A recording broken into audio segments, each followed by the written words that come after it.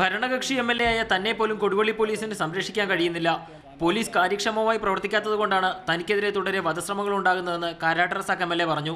ഇത് തുടക്കത്തിൽ തന്നെ പോലീസിന്റെ ഭാഗത്തുനിന്ന് വീഴ്ച ഉണ്ടായിട്ടുണ്ട്. ഈ കാര്യം ഗൗരവമായിട്ട് മുഖ്യമന്ത്രിയുടെ ശ്രദ്ധയിൽപ്പെടുത്താനാണ് ഞാൻ ആഗ്രഹിക്കുന്നത്. ഒരു വർഷം മുമ്പ് വധഭീഷണി ഉണ്ടെന്ന് കാട്ടി താൻ DGPക്ക് നൽകിയ പരാതിയിലെ പ്രതികളെ പോലും പോലീസ് ഇതുവരെ പിടികൂടിയിട്ടില്ല. ഇന്നലെ ഗൺമാൻ ഇല്ലായിരുന്നുവെങ്കിൽ എന്തും സംഭവിക്കുമായിരുന്നു. ഇന്നലെയും ഇന്നും ഗൺമാൻ ഇല്ലെങ്കിൽ ശരിക്കും സംഭവിക്കേണ്ടത് സംഭവിക്കുന്ന രൂപത്തിലേക്ക് എത്തിപ്പെടുമായിരുന്നു. MLA ആയ തനിക്ക് പോലും മണ്ഡലത്തിൽ ജീവഭയം കൂടാതെ ഇറങ്ങാനാകാത്ത അവസ്ഥയാണുള്ളത്. മുസ്ലിം ലീഗുകാരാൽ താൻ എപ്പോൾ വേണമെങ്കിലും കൊല്ലപ്പെടാം. തൻ്റെ ഗൺമാന്മാരാണ് നിലവിൽ 2 പരാതികൾ നൽകിയത്. ഈ പരാതി ലഭിച്ച് 48 മണിക്കൂർ കഴിഞ്ഞിട്ടും ആരെയും പിടികൂടാൻ കൊടുവള്ളി പോലീസിന് കഴിഞ്ഞിട്ടില്ല.